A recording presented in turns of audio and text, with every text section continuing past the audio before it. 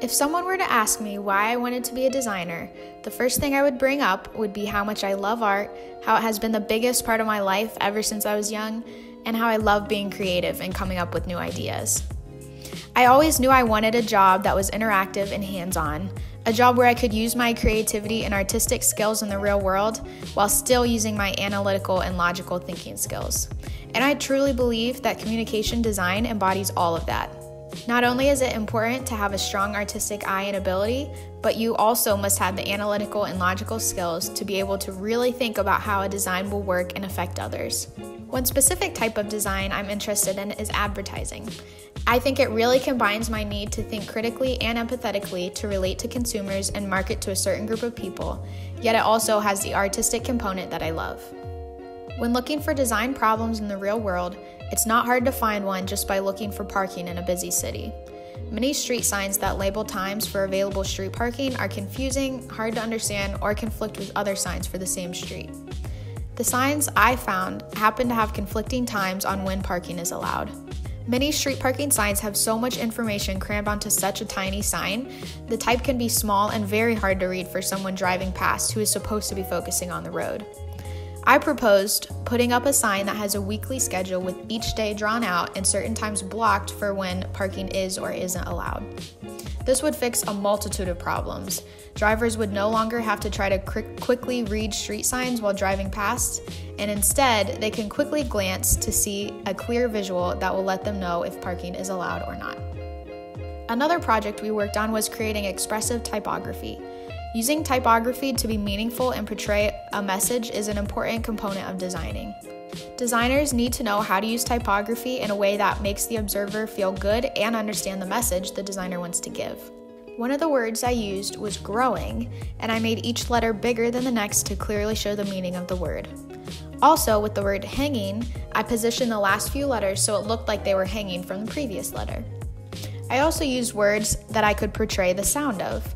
So I thought of the word clock, and I thought of what most people associate with that word, and the most obvious thing that comes to mind when thinking of a clock is the tick-tock sound that it makes. So when looking at the picture of the clock, you can clearly see the tick-tock sound that makes up the design.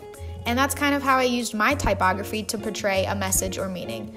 And all of these are just a few ways designers can really use typography to make a statement.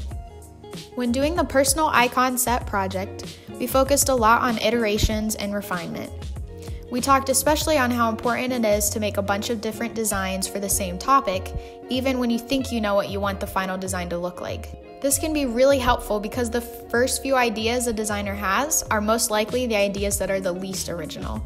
Therefore, the more ideas a designer comes up with, the greater chance they will end up with a really unique idea that they really love.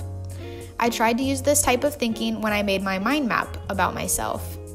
I came up with as many things as possible that would fit on one page about myself, starting with really basic ideas, but eventually thinking of the little obscure things that really stand out and make me unique. This is a great concept to use for any type of brainstorming, but it is especially useful for designers. Coming up with lots of ideas and iterations of the same design allows the designer to have a bunch of options that they can choose a few from to focus on more. Another thing we worked on with the icon project was refinement. As a class, we talked about how we were making icons that needed to portray an idea in a clear, simple way. So starting out, my design might have been kind of cluttered or too detailed for a small 1-inch icon, but having that more detailed starting point made me simplify and refine my next designs and then refine them one last time to get to the final design. It is really important to start out at a point that really just gets your ideas down that you can refine later on, because through the refinement process, you can change your idea and design ever so slightly to really perfect it. Hardly anyone can get a perfect design from the very start. Even if you're just doing a painting, most people have to sketch out what they paint before they just start going at it. This process of refinement can really help your designs to tidy them up and make them more professional so that they can really be perfect. And you can see that through the different steps of the refinement of my icon project. By my final icons, you can see how I had to change the designs ever so slightly so that the message came across clearly. I had to play not only with the designs, but also with how I colored them so that I could get them to all look cohesive and put together. And finally, once I had my final designs, I made them into buttons. Overall, there was a lot more to the process of making a well-designed button than I originally thought there would be. But by having these steps like the iterations and refinement phases, it forces the designer to make their design better rather than just going with their first idea. And I think this is really important because it makes sure the designer continues to self-improve and isn't just comfortable where they are at currently. And this is incredibly important because the design world is always changing and innovating, so designers need to as well.